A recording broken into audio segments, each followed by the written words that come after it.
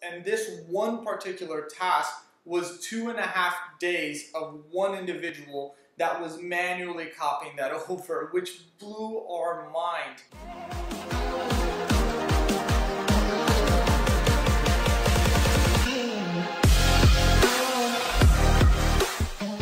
So around 2016, we had a really funny story with this customer that we had just recently signed. We got introduced to this customer by another customer of ours, and essentially they had already implemented Salesforce within their organization, and they were just looking to get a little bit more. This wasn't going to be a big deal, and we were just literally going there for, I think it was something like 20 hours worth of work, which wasn't that much really.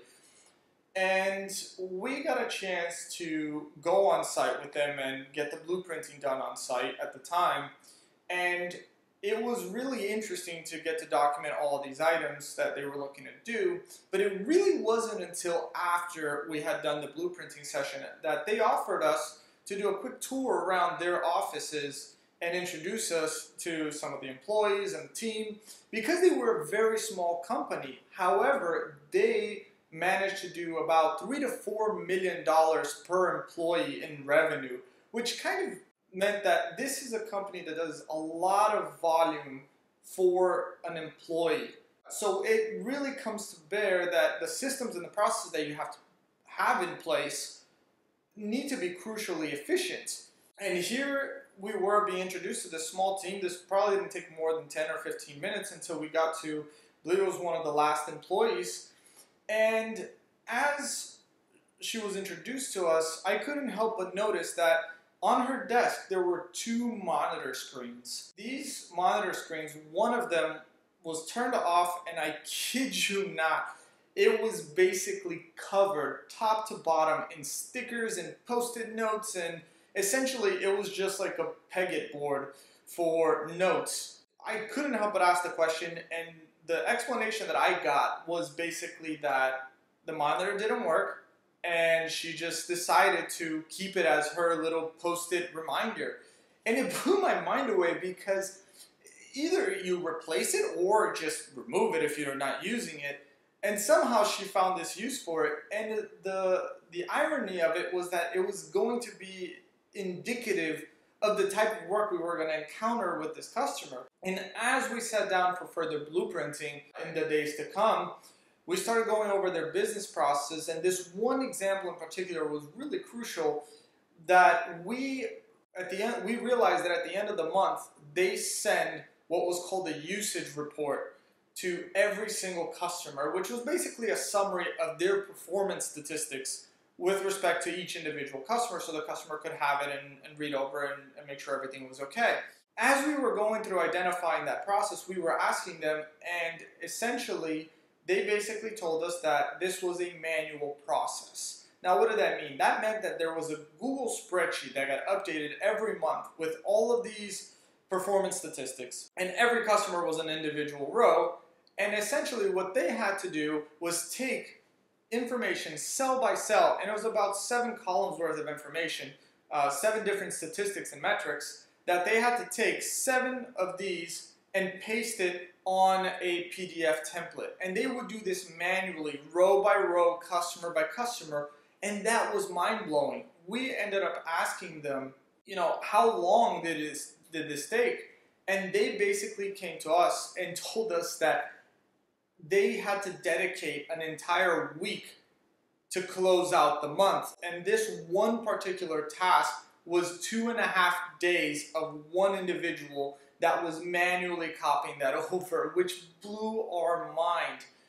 Not because we also know what we could do with Salesforce, but simply because it's this company that has to run in a very high efficiency level because of how many employees they have and how many customers they service. We're stuck in some archaic ways of doing things almost innocently, because they just fell in the routine of doing things, and to some extent it worked and it got the job done, and no one ever bothered to question themselves or challenge themselves to see if you could even do better.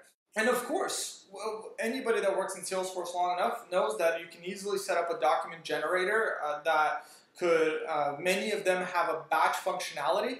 So we knew that if we could just get that information into Salesforce, into some type of custom object, that we could automatically generate all of these, theoretically eliminating these 18 hours down to probably 30 minutes worth of hassle of importing this spreadsheet into Salesforce. So it wasn't even part of the scope, and we talked to them about getting that done, and they were a little reluctant at first because it was, basically double the scope because it was so small to begin with.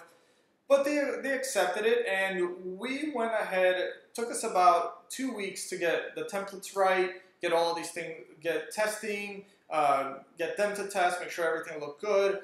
And fortunately, their spreadsheet was super well organized from a unique identifier and mapping everything perspective. So we were able to get that up and running in about 2 to 3 weeks, I want to say. And it was impressive because once we went live with that, there was clear efficiency there that we were saving them those 18, 19 hours a month, however many we had calculated at the time.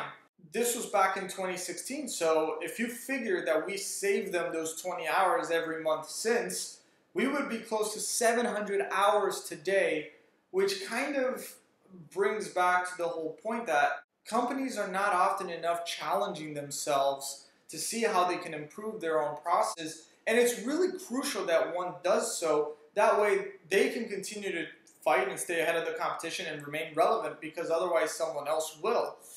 So this story was really exciting. It was a really interesting customer to work with. Unfortunately, in the story, I believe the monitor to this day is still there as a post-it board. And no matter how much Salesforce we threw at them, I don't think we'll be able to resolve that one anytime soon. This was a crazy story about how companies can get stuck in a habit without knowing, wasting a lot of time and busy work. In these cases, a document generator can often save you hundreds of hours by automatically generating documents where you manually don't have to. One of these companies is PDF Butler by Cloud Crossing, a document package in the AppExchange that prides themselves on the ease of use to quickly get you up and running. Templates can be easily set up using the very popular Microsoft Word, and just like in the story, they offer a bulk Butler add-on to mass generate thousands of records in one shot. I had a chance to play around their academy, and setup was super easy to follow, whether you learn better through written instructions or YouTube instructional videos. Check out their link below to learn more, and remember, if you're in the Southeast United States and you'd like to share a particular lesson or an exciting story on our channel, send us a message via a comment below or directly through messages, and we'll be in touch. And don't forget to like and subscribe so that way we can keep more footage coming and you get notified as soon as the next video drops.